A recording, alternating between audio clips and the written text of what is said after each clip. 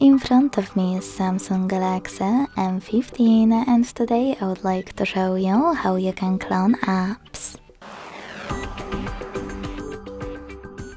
Begin by opening Settings and scrolling all the way down to access advanced features. Then scroll all the way down again and tap on Dual Messenger. Now it's time to select any app that you wish to clone and click on grey switcher next to it.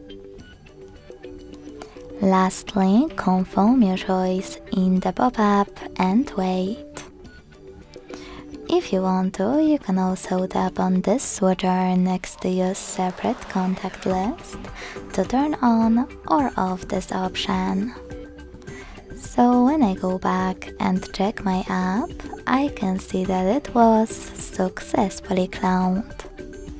To delete this clone, go back to the same settings and tap on the No Blue switcher. Then hit uninstall and wait. Thanks so much for watching. If you enjoyed this video, don't forget to leave a like, comment and subscribe. Bye!